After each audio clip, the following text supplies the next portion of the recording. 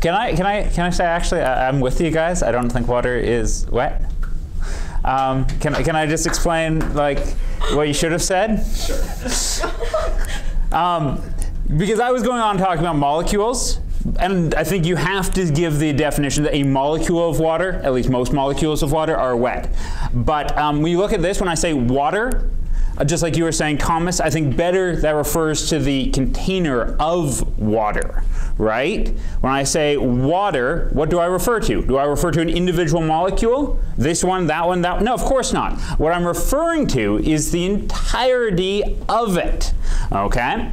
So, if I say this water being this element right here, it is bordered by definition, not water, by glass, and therefore wouldn't be wet. So that's what I would say.